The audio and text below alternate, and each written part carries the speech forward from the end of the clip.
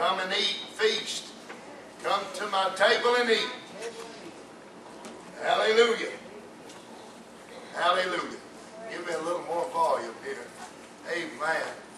I have prepared for you a feast. I want to commune with you. Let me show myself to you. Come to my table and eat. Praise the Lord. We're feasting on the wine of rarity. It's rare. And it's so fine. And it's new wine that we've been called. I tell you what, God dumped up barrel after barrel after barrel on this place Sunday. My God, I said before church tonight, we had two mighty gracious crowds. They're good crowds. And I guess they got so much canned up, it just was still bubbling in them tonight.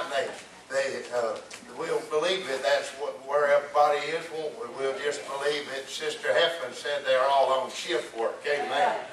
She said when she preached her first revival was in the mountains, and she couldn't understand why the people had come and dance and get happy in the song service. Then when she got up to preach, they all go gather up their kids and leave.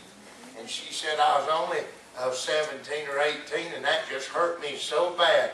And she said, I found out at the end of the week, most of them worked in the coal mines on the midnight shift, and they come for what they could get in and then had to leave. So she said, from then on out, if I ever seen anybody leave one of the meetings, I'd just say to somebody, oh, it's okay, they're on the midnight shift. They've got to go to work. Praise the Lord. But we're not out to lunch tonight. In fact, we're ready to receive the word of the kingdom of God. Preaching on this one more message, maybe, if it can get wrapped up enough to leave it to go into further things. The mystery of the kingdom. I've enjoyed these three messages so far. I wonder sometimes if when people are approached by another that says, what do you mean when you say your preacher preaches the kingdom word and your church believes the kingdom word? I wonder sometimes if everybody would be able to give an answer and say, this is what we believe. The Bible tells us we've got to have an answer for all things and have an answer for all men. And if somebody wants to know why you believe what you believe, the only way you can truly answer them is chapter and verse. You cannot answer them correctly just by saying, well, that's just what my church believes. Because for so long, that is why we believe what we believe, because we were told what to believe. But now then, in the kingdom age of God, there are men and women who are free to think with the mind of Christ. And we are perceiving by the Spirit mighty truths that have been ours all along. And we are seeing no longer through a glass darkly, but we are seeing then and which was now face to face. Hallelujah. And no longer is the thing spoken to us in a mystery, and anything that's still mysterious to us, we know by the Holy Ghost that he that speaketh in an unknown tongue speaketh not unto men but unto God. Howbeit in the Spirit he speaks out mysteries. Amen. And if we believe that we can pray in the Holy Ghost realm until God lifts the blinders off of our supernatural understanding and allows us to see into a world that's been shut for years and years, that angels desire to look into and prophets of old desire to look into. But we now, hallelujah, they who upon the ends of the world have come, have arisen to walk in a day of light and a day of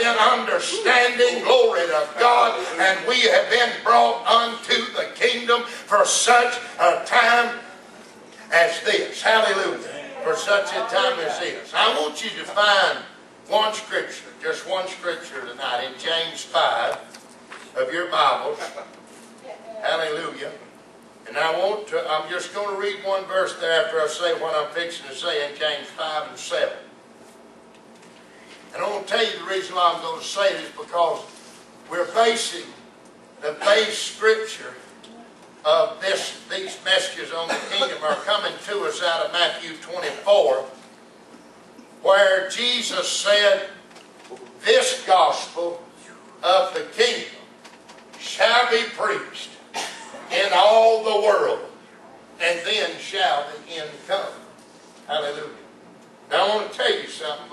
go any further, I believe in a kingdom harvest. But I want to tell you what I believe that means. First of all, if you ask most ministers, especially anybody in the world view perspective, if they were preaching the gospel of the kingdom, they'd tell you without a doubt, yes, I am.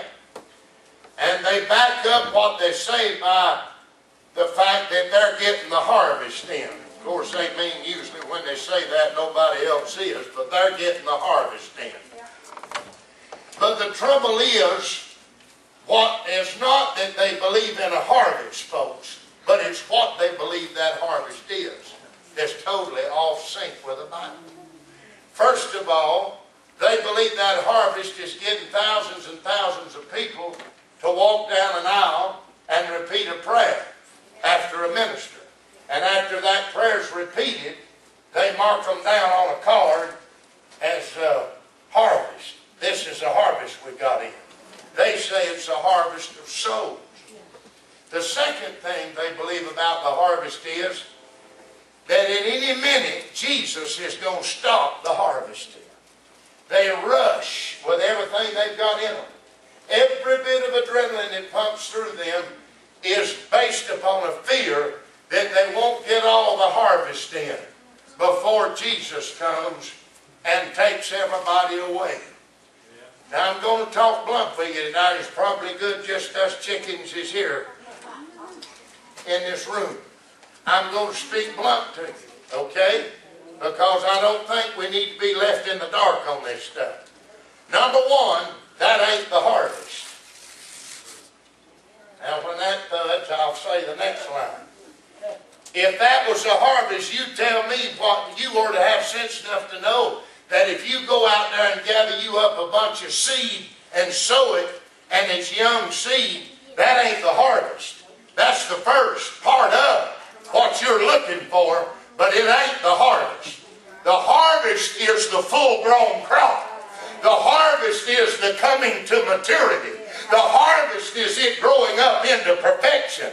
This is why Jesus said, let the wheat and the tare grow together. Because you can't tell them apart until it's time for the harvest. And when it's time for the harvest, the tare falls over and the wheat stays standing. Glory to God. And Jesus said the wheat he'll gather into his garner, and the chaff he'll burn up with unquenchable fire. Everybody say, praise the Lord, if you believe that. I mean, the harvest is not somebody who just got saved. That ain't the harvest. My brother and my dad and I were invited to go to, we probably would never get this opportunity again, but we were invited at that time. Some folks still thought we had it. And they invited us to go over to a big convention in town that was going on. And we kind of waited for things just to not make a scene and snuck through the side gate, if you will, and got in and was looking for a good seat in towards the back quarters of the room. And we were greeted by their usher that was in charge. It said, I was told if you come through the door to take you and whoever was with you to the platform. I said, well, thank you kindly, but we didn't come to sit on the platform. We just come to be a part of the congregation and be blessed of the word. And he said, no, sir, I was told if y'all come in the door. And then he went and checked and come back and said, yes, y'all are to go sit on the platform. Well, we got on the platform. There's two reasons, and I won't tell you all of them why I didn't want to sit on the platform. One reason, I didn't know what was going to come out, and I didn't know if I wanted to be associated with that or not. And when we were sitting on we finally found the back row of the platform. There's 3 rows of chairs. They proceeded to talk about a witnessing program. And in that, one girl got up and was just overly excited because she had been to Walmart and had won, I don't forget how many people, to Jesus. And she told how she done it. She said, all you got to do is go up. And she said, I had a paper in my hand of what to say. And I would stop this person and say, hello, how are you? My name's so-and-so. Would you like to receive Jesus as your Savior? If you would, please say these words after me and you'll be saved.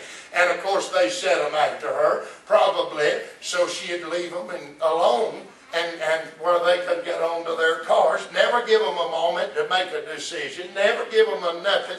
In the first place, folks, no man can't come to God except the Spirit draws him. And you can't call Jesus Lord but by one avenue, and that's by the what? The Holy Ghost. Isn't that what the Word said?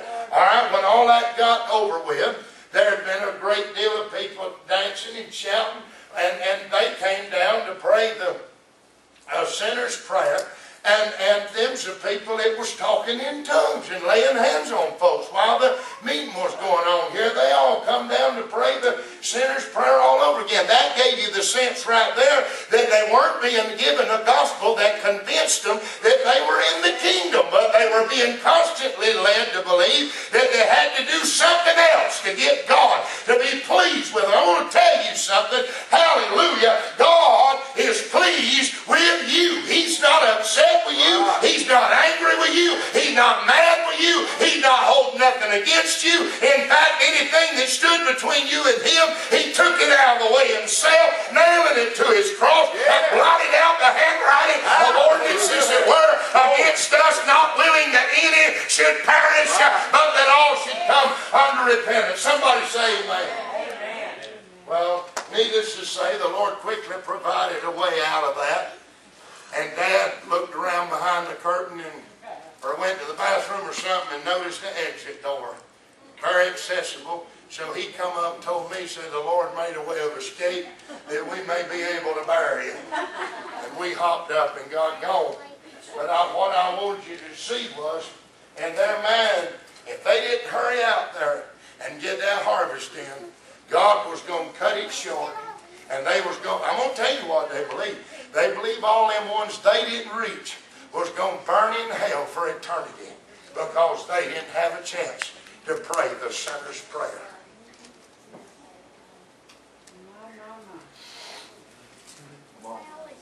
Now you see what I'm talking about? I believe in the kingdom harvest, but I don't believe that's it. I believe the harvest, glory to God, is the full-grown sons of God coming to maturity in this earth in power and in demonstration of the Spirit. And I believe that there's a first part of that harvest, a first fruit, that has to come to fruition first. And after they do, then they'll bring in such a reality of God that the one sowing the seed is going to overtake the reaper, and the one doing the reaping, glory to God, is going to instantly have to make way for new seed to come in, because the Bible says that if you'll sow to the heaven, the Lord said, I'll sow to the earth, and you will hear the sound of corn and of wine and of oil in the earth. And that's the tabernacle's ministry. Now, here's what I want to tell you. Number one, if God's got a harvest on, you won't like this, but I'll have to say it, He ain't coming and tearing up that harvest He's got on. If He's waiting on a harvest, why would He come cut everything off before the harvest came to its full fruition? It don't make no sense. So backing up what I just said, if you'll read this verse with me, in James 5 and 7, thinking on the fact that everybody's rushing like mad to get a harvest in, because Jesus is mad with everybody that ain't in His harvest, and as soon as He can get here, He's going to rip out a few that He thinks are worthy, and the rest of them to hell with them. That's what they preach. That's what they believe. Well, I want to tell you, that's not the God I serve. Praise the Lord. I just love your enthusiasm tonight, but that's not the God I serve. I want to read you this verse. Be patient. I mean, that's the first words is don't get in a hurry. Everybody is saying, get that money in here. We've got just so much time to get. Right. Right. And then the Lord said, don't get in a hurry. Be patient. Somebody say, praise the Lord. You know what that word in the margin of my Bible where it defines words out a little fuller, it says be long patient. Well, hallelujah. Suffer with long patience unto the coming of the Lord. For behold, the husbandman waiteth for, he's waiting on something. I said he's waiting on something. I'm telling you, glory be to God, the coming of the Lord is not any minute, but he's waiting on something. What's he waiting on? The precious fruit of the earth. And he hath. Not only is he telling us not to hurry, he's about to tell us he's not going to get in a hurry. He hath long patience. Oh, glory be to Jesus. And for it until he receive the early and the latter rain. Well, glory to God. So when we use this scripture, this gospel of the kingdom, not just said the gospel, but this gospel, meaning the very gospel that Jesus preached, which was a kingdom gospel. He said when it's preached in all the world, then will come the end, which means the consummation of the ages. Glory to God. Then said the Lord, will I reveal my full plan in this earth. Oh, hallelujah. Glory to God. So the Lord said, you don't get in a hurry because I'm not getting in a hurry. Right.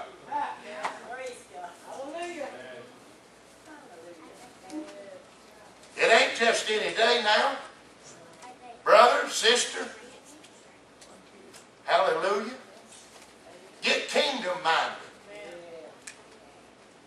If I could get 20 people as kingdom minded or as they are rapture minded, oh, could we have a meeting? We'd tear the walls down. All right. I just had to open. I felt compelled to open that way because there's a great confusion in this earth over what the harvest is. The harvest, hurry up and get it in. Rains is coming. The storms are coming. Hurry up and get it in. Well, Jesus said, don't hurry. And he said, I'm not going to hurry. He said, I'm waiting patiently for the fruit of the earth. I'm glad he didn't just say the fruit of the Pentecost, or the fruit of the Church of God, or the fruit of the one God. Or Brother Hall said, church without God. Praise the Lord. He's waiting for the whole earth to hear the gospel. Glory to Jesus' name of the kingdom. Oh, Lord, have mercy. Hallelujah. Now, when we left Sunday, we were dealing with the fact that in the Bible there's no difference between the kingdom of God and the kingdom of heaven. It's one and the same. And contrary to popular opinion, it ain't one for the Gentile and one for the Jew. But the Bible teaches us there is no Jew nor Greek in Christ, but all are one. Amen. And so we've come into a day with no prejudice and no racism in God. There is no creed or custom or color or nationality or pedigree in God, but the blood has made us one. Amen. And so in Luke 22 and 29, when Jesus said, I appoint unto you a kingdom, even as my Father hath appointed unto me. He was saying to us in essence, the same thing I've got, you've got. I'm not giving away a different kingdom, but the kingdom is the kingdom. There's only one kingdom, and he gave it over to us, and I appointed unto you. The phrase kingdom is used 153 times in the New Testament. Out of that 153, 123 of them are in the four Gospels in the teaching of Jesus. And 54 out of that 123 is in the Gospel of Matthew alone, because that's the first Gospel that's written. And in that Gospel, Jesus gets us acquainted with kingdom living, kingdom thinking, kingdom speaking, kingdom walking, kingdom teaching. Everything about Jesus is the kingdom, brother. If you hang around Jesus, you're going to learn what the kingdom is. The first thing we have to learn is that the old mindset, everybody say the old mindset, the old mindset cannot receive the gospel of the kingdom. Can't do it. For this reason, when the Lord came to Zechariah, he warned him that John was not going to preach in the streets of Jerusalem or in the temple, but that he would be the voice of one crying in the wilderness, prepare ye the way of the Lord. By all rightful law and genealogy, John should have toted the same name as his father and fell into the next in line as a Levite or a priest in the temple of God who burned incense. But the Lord, shutting the mouth of Zechariah, would not allow him to speak. And when Elizabeth delivered, they were getting ready to name the baby, and they were no doubt getting ready to put the father's name on that baby. Glory to God. But Zechariah, by the Holy Ghost, knew that he had to come under a new name. It had to break the line right there. The priesthood was changing. Everybody say that. The priesthood was changing. Another priesthood was coming in. Hallelujah. A kingdom and dominion was coming forth in the earth, and the saints were going to possess it forever and forever. And the Lord said to Zechariah, go get that slate over there and write the name John on it. And when he wrote the name John, the Lord loosed his tongue and he began to speak the things that God had laid in his heart, telling them that he would mark the sign of a new generation and a new people, that something was going to be different. He would not preach in the synagogue, but out in the wilderness. He would call men out of that realm of religion, call them out of that old order, and bid them come and repent, because the kingdom of God is at hand. Hallelujah. Hallelujah. Glory be to Jesus. The word repent, metanoia, change your mind. Come out of her, my people. You won't come into this kingdom without you come out of something. You can't mix the two together. You can't preach the fullness of this power in the realms of religion. They're not going to receive you. But if you'll get in the wilderness, even if you start out with a faithful few, if you'll be faithful to lift your voice up day and night and decree and declare the word of the kingdom, God will cause the hungry inside to begin to hear that call of the Spirit, and they'll come out and say, what are you? Who are you?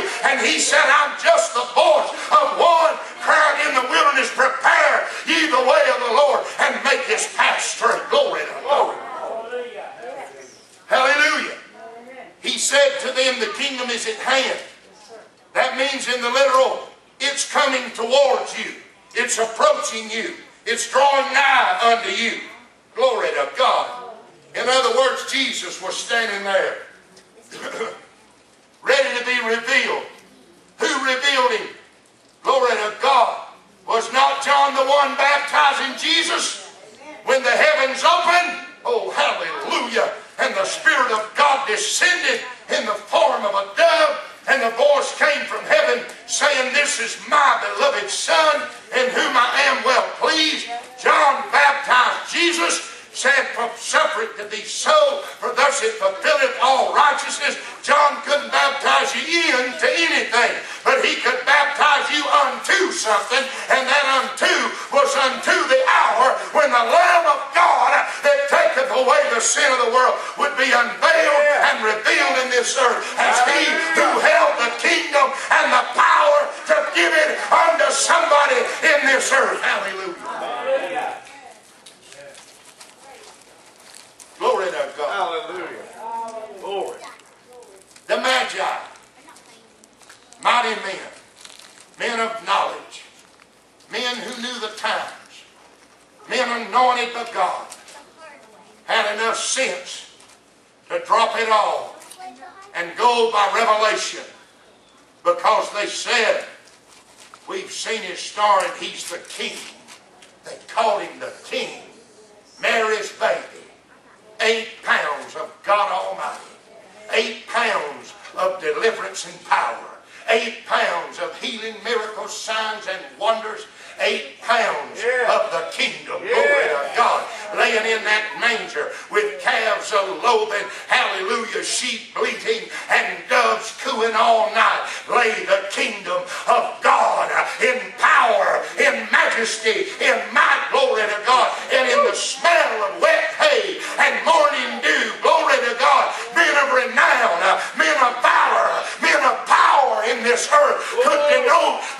was a king among them who had power to set something up in this earth that would never be torn down again.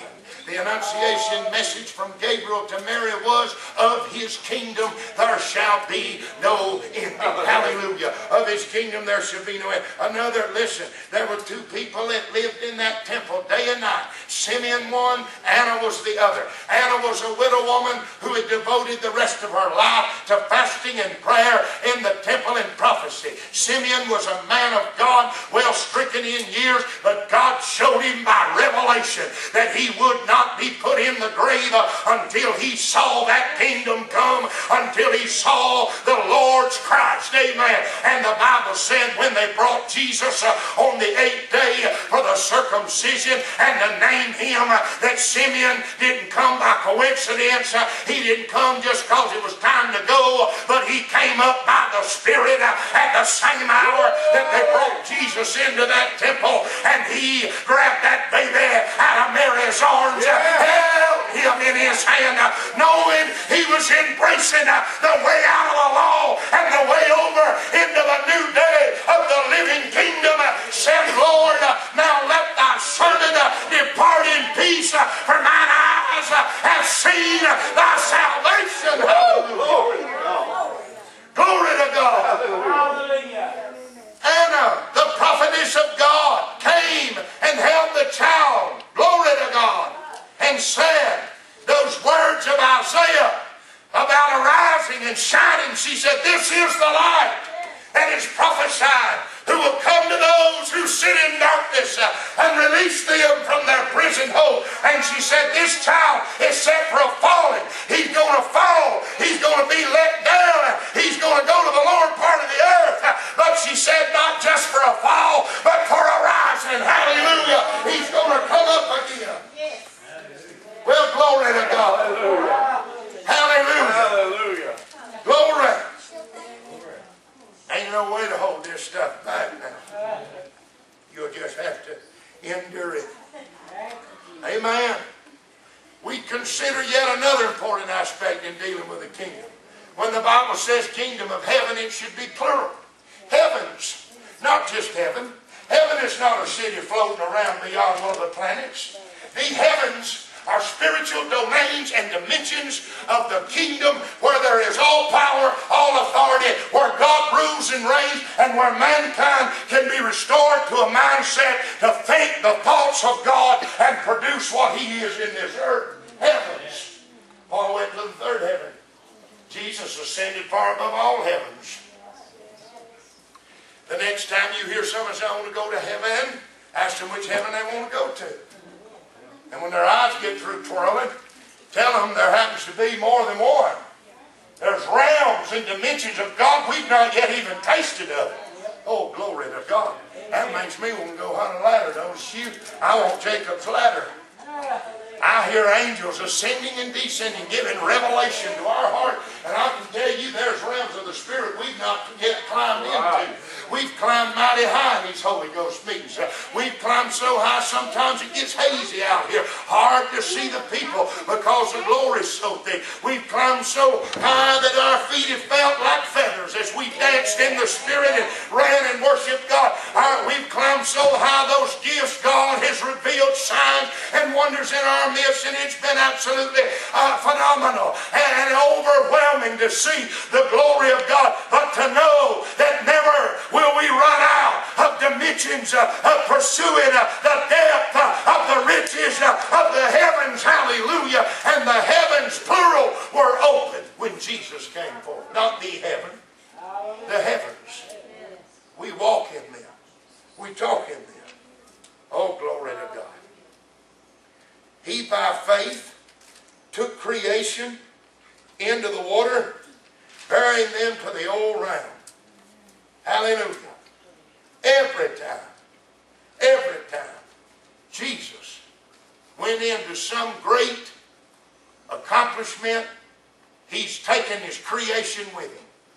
He's not going alone as a man, but He's taken a people with Him. He'll die with a people. He'll descend with a people. He will resurrect with a people. Glory to God. And He will ascend with a people. And He'll sit down with them people in heavenly places. Glory to God. Christ in you. Christ in you. The hope of glory. Jesus only preached one subject. The kingdom. Have you ever read your Bible? Have you ever read Matthew, Mark, Luke, and John? Find one place in there where Jesus is preaching and something don't give reference to the kingdom. Whenever they wanted to hang around, Jesus said, no, I got to go. I got to go in this next town so I can preach the kingdom. Somebody can hear it. Listen, them people in that old realm today, can somebody tell them so-and-so's preaching the kingdom, and they get so upset over that, they just think they've lost their salvation. They're just absolutely turned their back on God. Jesus must have turned his back on God, because everywhere he went, he preached the kingdom. Right. When anybody said, where are you going, Jesus said, I'm going to preach the kingdom. Right. But I want to say to you right here, something vitally important. Hallelujah. The preaching of the kingdom does not just mean preaching the doctrine. There ain't just word and deed, there's power. So the preaching of the kingdom is only 1/3 preaching doctrine. Right. Hallelujah. There's another part of it. Teaching. Yeah. There's preaching and then there's teaching. Yeah. Holy Ghost teaching. Right. Revealed by the Spirit. And then the third part is the healing. Healing the sick. Yeah. Healing all manner of diseases. Jesus went into their synagogue teaching and preaching the gospel of the kingdom, healing all manner of sickness and diseases, and casting out devils. Glory, glory be to Jesus. Hallelujah. Hallelujah. My God. Woo. Part of this kingdom ministry is laying hands on people and getting them healed. Part of this ministry is calling spirits out of people. Right. And bringing their spirit under subjection to the Holy Spirit. Can you say praise the Lord? You know, hallelujah. I'll give you these scriptures. 1 Corinthians 4:20. The kingdom of God is not in word, but in power. At 14:11 in the Strong's Concordance Dictionary, and it's dunamis power. Inherited power. Power that you don't produce, but it reproduces constantly in you. There, in the Gospels, there's two kinds of power. Everybody say two kinds. There's exousia power and then dunamis power. Now, when Jesus sent the 12 out, he gave them exousia power. That means authority. Yeah. He covered them. They were under his covering. They healed the sick. They cast out devils. They raised the dead. Praise the Lord. Come on. They gave of that power. There were moments when they faltered in their faith. One man had a son, so bound by the devil, that he cast himself into a fire and oftentimes was hurt. And he brought him to the disciples, and they said, we couldn't cast him out. And Jesus said, oh, faithless and perverse generation, how long shall I be with you? And then turning to the child said, come out of him. And instantly the boy fell down. They thought he was dead, but Jesus got him by the hand, picked him back up again, and presented them to this father. When the disciples come unto Jesus and said, Master, why could not we cast out that spirit? Jesus said, because of your unbelief. Because of your unbelief. Now, did they have a word of power? Sure they did. They had exousia power. Such as if I was going to the king, work for the king, and he said to me, go to this particular province and collect a fee of tax, and here's a paper giving you clearance through every checkpoint with my name on it, and they went out. And we know they went in his name, because when they came back, they said, Lord, even the devils are subject unto us through your name. But he said, don't rejoice over that. Right. Yea, rather rejoice because your names are written, because you've been recorded. Right. Hallelujah. In my life. And because of my life, I'm going to give you a power over all the power. Somebody say amen. And they went to forth in this exousia of power. But then the day came when they'd be required to function in those, not just the outflow of the power, but the source of the power. Right. And dunamis is the source of all power. And if you've got kingdom power, then it's dunamis power. It don't run short and it don't run shy. My God, if you get up on Monday morning and feel like a dump truck has run over your head twice, amen, it don't change the fact that the anointing that you've received abideth in you, and you have no need that any man teach you anything, but he that abideth in you will teach you all things. Somebody say amen. So the power, the kingdom comes not in word, but in power. I've heard people could give the best talk on the kingdom you ever heard, but they're so boring and dead till it just puts you to sleep to hear them talk, you know. You just couldn't handle it. It just drives you crazy. I don't know how anybody sleeps around here. I couldn't sleep around here, hallelujah, if I'd stayed up for 3 nights, because the Holy Ghost is in this place, and about the time I'd try to fall over, I'd feel it pop me real good, and I'd come alive with power.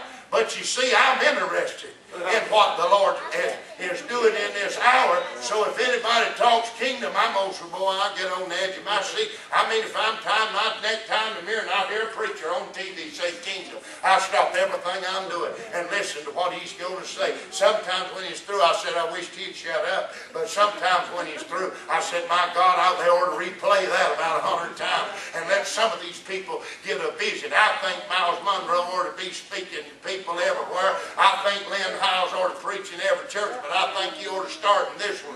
Before he goes to anybody else, amen. And I think I'm going to see, can I work the Lord into getting him, talk the Lord into getting him down here to preach us a good message for 3 or 4 days. Can you say amen? But what I'm saying to you is that kingdom can't just come in word. You got to demonstrate that thing. These people that listen, you can't just preach a kingdom and never move into gifts, never lay hands on people, never see people get blessed. People's supposed to fall out. It's a Pentecostal environment. They ought to fall out. They ought to dance. They ought to shout. They ought to speak in tongues. They ought to give messages in tongues. Shame on these preachers that don't let their people get up and move into gifts and flow in prophecy and give tongues and messages and stuff such as that. My God, we need revelation gifts operating in the church.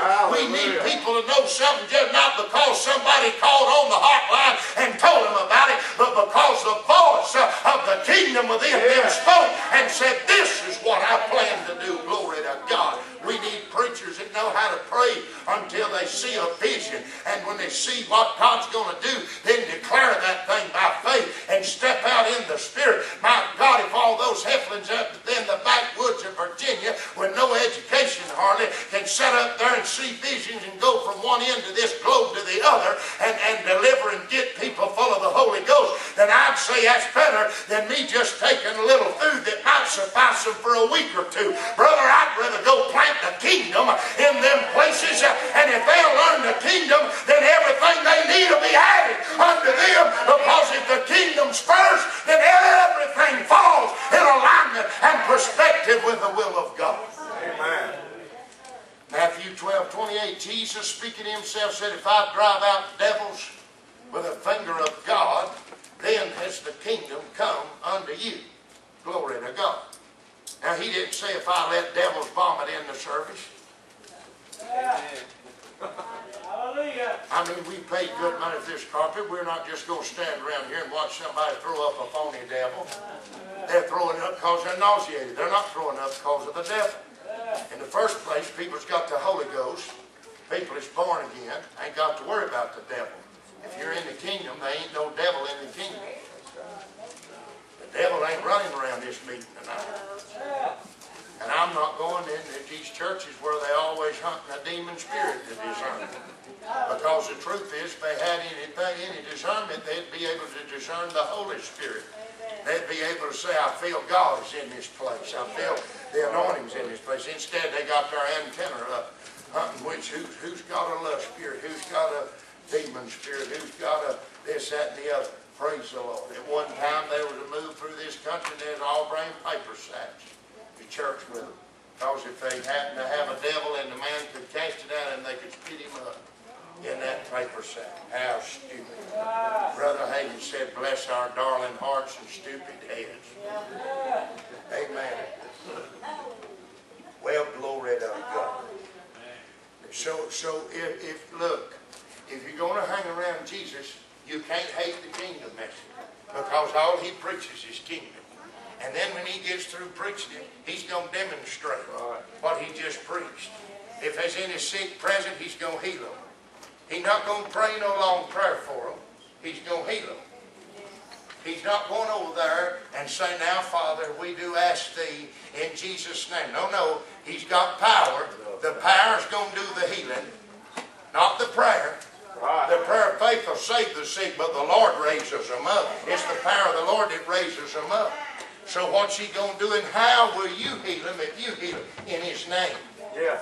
Silver and gold have I none, but such as I have give I to thee in the name of Jesus. Through faith in his name hath made this man whole. So if you're going to preach the kingdom fully, you're going to have to preach the name. If you're worried about the name message, then you've got problems already, because there won't be any way for you to demonstrate the kingdom. The only way power is invoked and demonstrated is in the name. And I'm going to tell you something.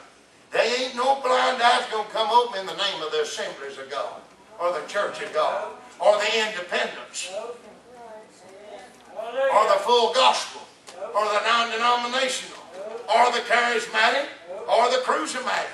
They're not going to come open that way. They won't come open in the name of the sign on your church. Now I'm going to get down to the nitty-gritty. They're not going to come open in your own name.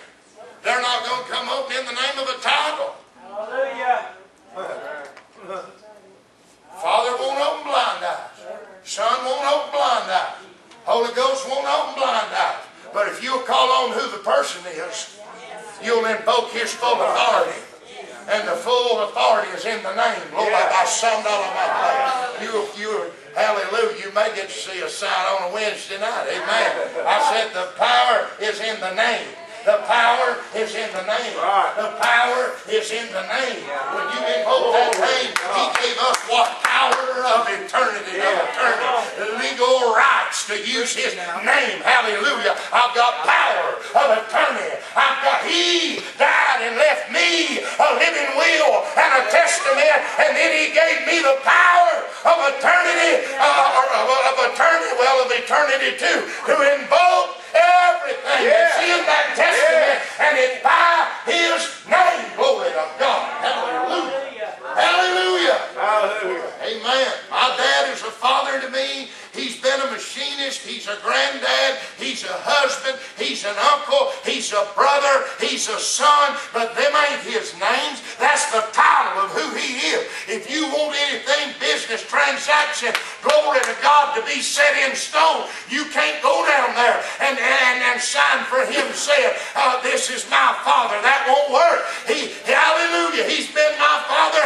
Amen. For 35 years he's been my father. But if I go down there at the bank and just tell them that he's my father, that won't get anything done. But if I go down there with the same name that he's got, glory to God, then I've got access. Hallelujah. Because I come in his name. And I want you to know, kingdom people, know that they're here to invoke the family name in this earth, and that's the name of Jesus. Hallelujah. Well, hallelujah. Power in that name. Now let's look a little bit at this authority and this the kingdom coming power. Remember the centurion who came to Jesus and said, Lord God.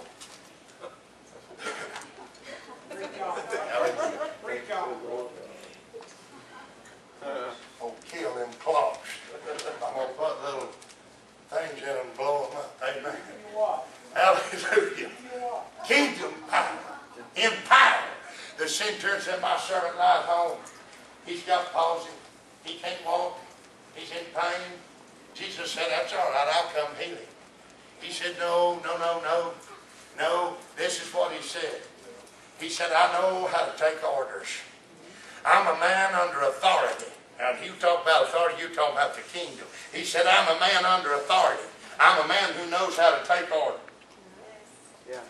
I got men under me. I say to one, go, and he goes. I say to the other, you come here, and he comes here. He said, look, I'm under your authority. I'm under your word of power. All you've got to do is speak the word, say the word, send the word, and I know it'll happen because I know that there's power in that word that you speak. Amen. He was saying to him, I know there's a way for me to get in that kingdom. I know this Jew says I can't. I know they say we centurions are outcasts and we have no business coming over here. But I know somehow there's a way for me to get in the door of this kingdom. And Jesus said, I'll tell you, many like this will come over here and sit down with Abraham and Isaac in my kingdom. But he said, I'm going to take it away from this generation and give it over unto another. Hallelujah.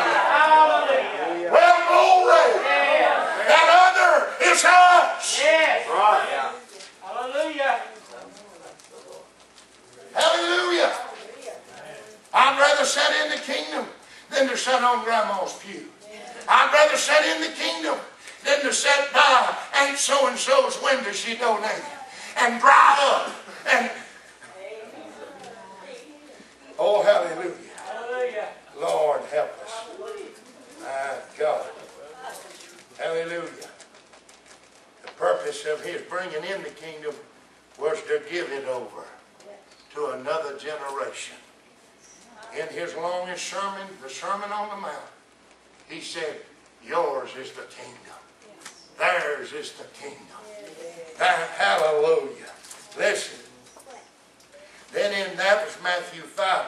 Then in Matthew 6, he dealt with prayer, and he gave them the disciples' prayer.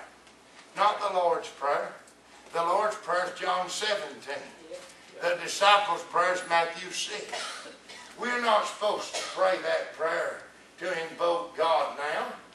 But number one, it says, thy kingdom come. And the kingdom's already here. Yes.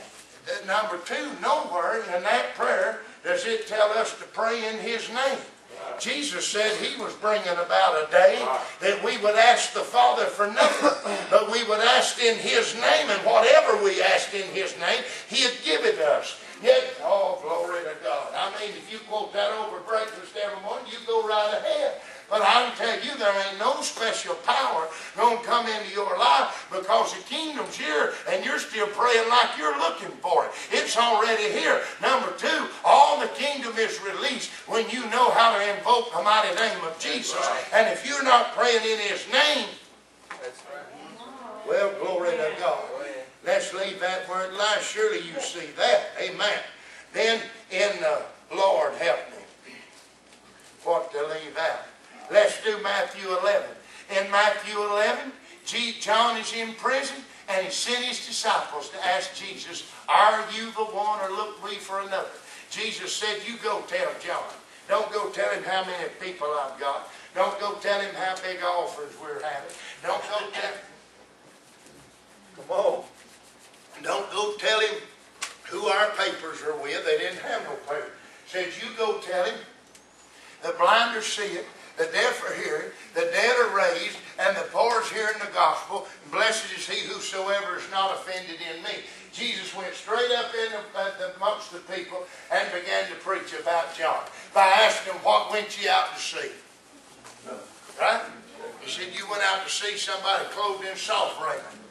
Instead, you found somebody so wild, clothed in camel's hair and eating wild locusts and honey. Thank God he ate up the locusts, because Joel said it was them locusts that was eating the trees up. And that religious spirit was destroying the fruit of the kingdom from coming forth. And thank God John come preaching his gospel and eating locusts. Amen.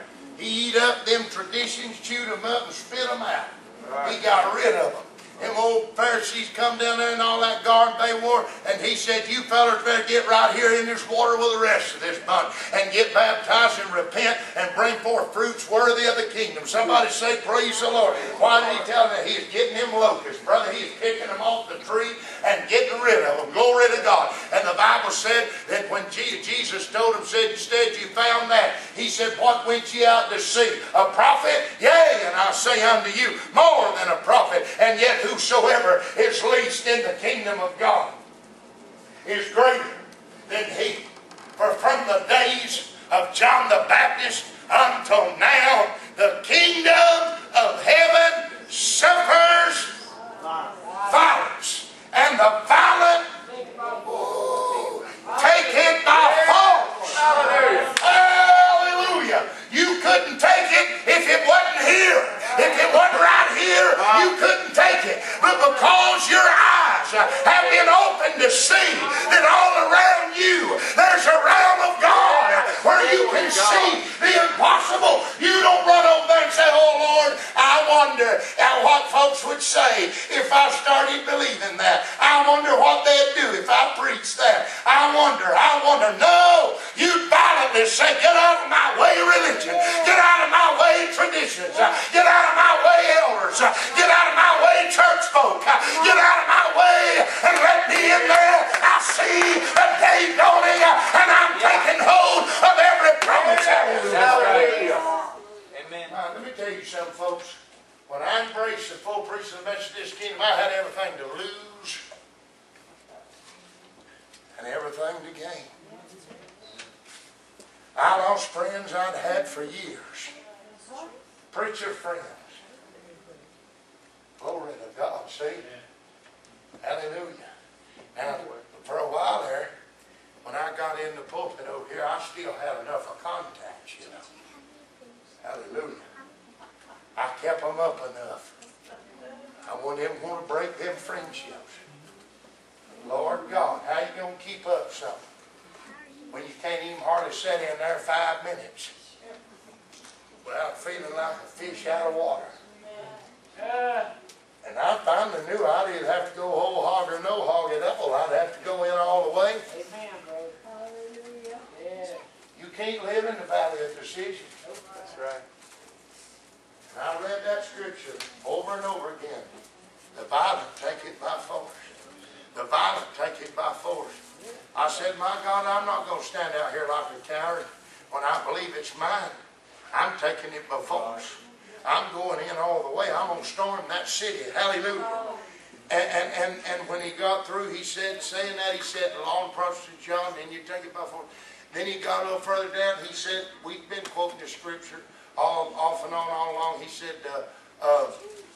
thank you, Father, because you've hidden these things from the wise and the prudent, and you've revealed them unto babes. No man has seen God at any time save the Son. No man has seen the Son save the Father, and he to whosoever the Son will reveal himself to. Glory to God. Come unto me, all ye that labor. He wasn't talking to sinners. He was talking to people that was tired of that religion. Come unto me, all ye that labor and are heavy laden. I'll give you rest. Message said, are you tired? Huh?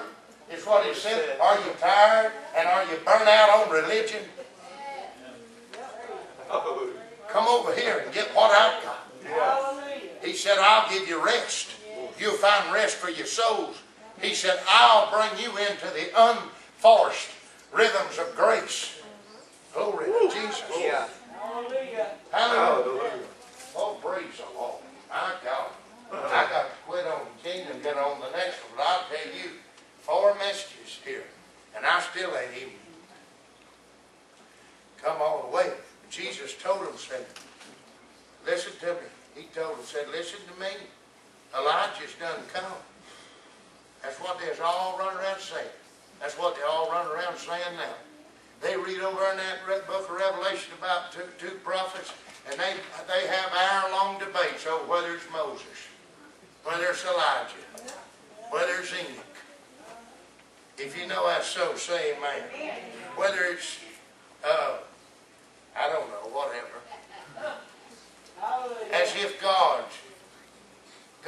two natural men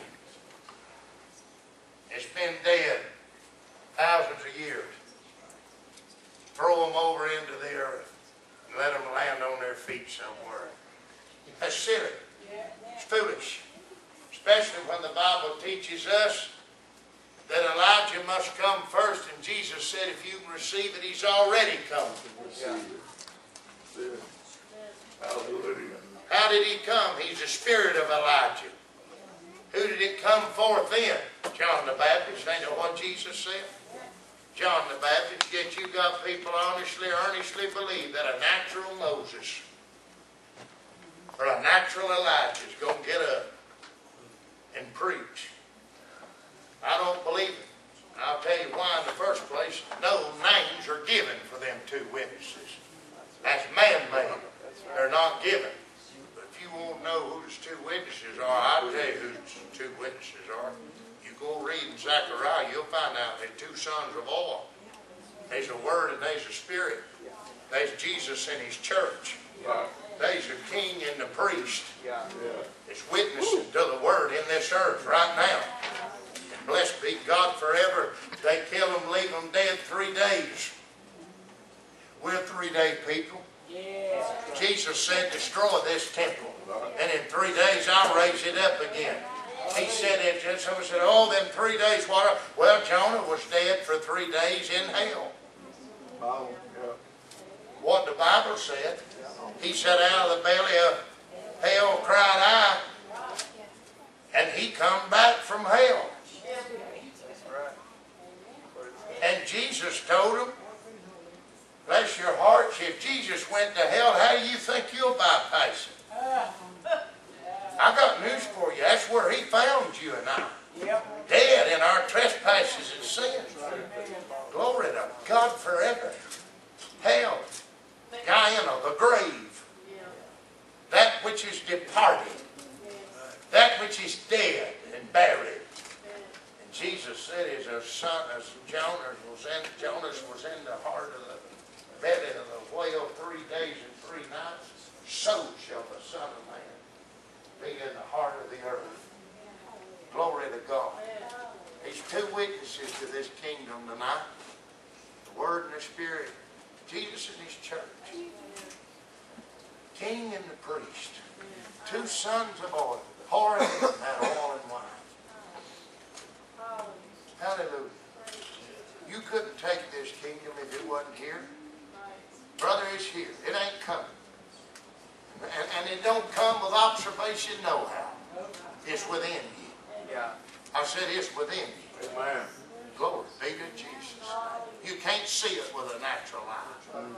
It's in the Holy Ghost. Romans 14, the kingdom is not meat and it's not drink, but it's righteousness, peace, joy in the Holy Ghost.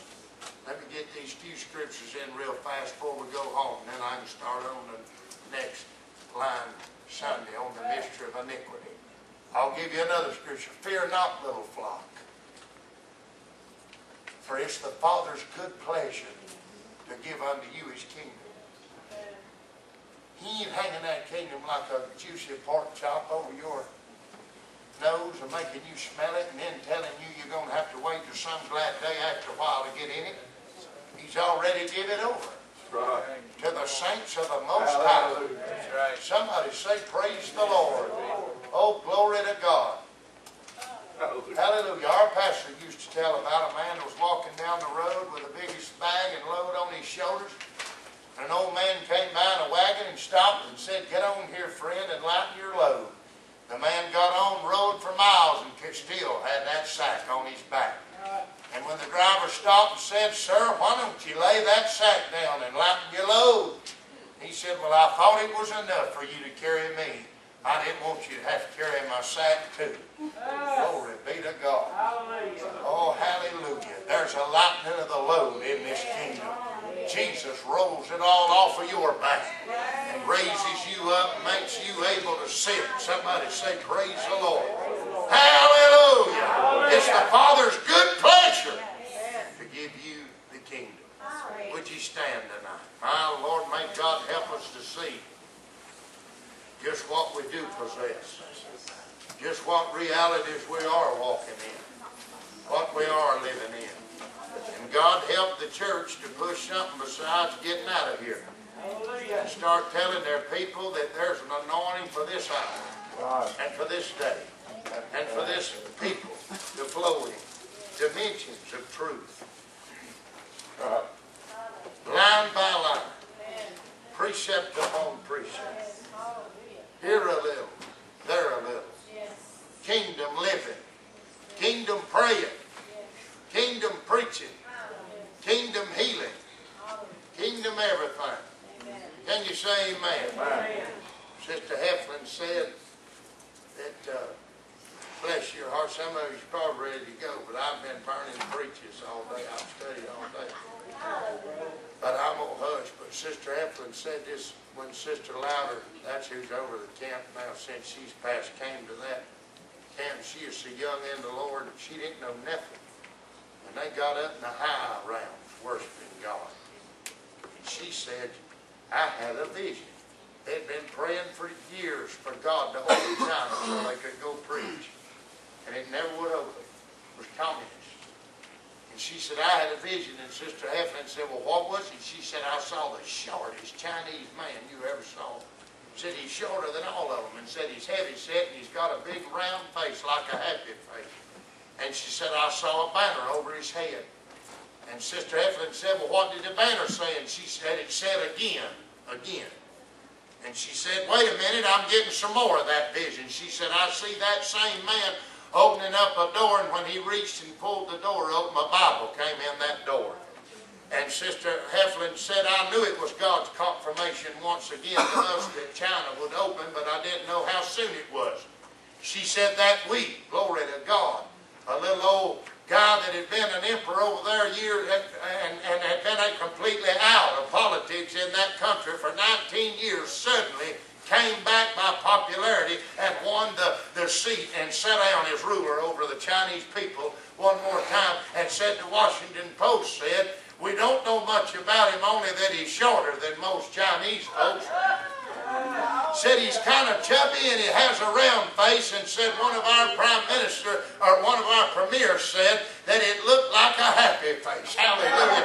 Just like that woman said. And the word again, you see, was because that man had once held power over there, but nobody thought he'd ever hold it again. But there was within 1 year's time, he had totally opened the door to the nations to come in, and they were able to bring the gospel and establish churches right there among the Chinese people, my God. And we're worried about whether we can pay a dumb $200 light bill or a $400, $500 rent payment, and God's wanting us to go, hallelujah, by the Spirit from one end of this earth into the other and bring about a kingdom revolution that will change the way people think forever and cause them to rise up and walk as God's army in this earth. Lord, help us to get kingdom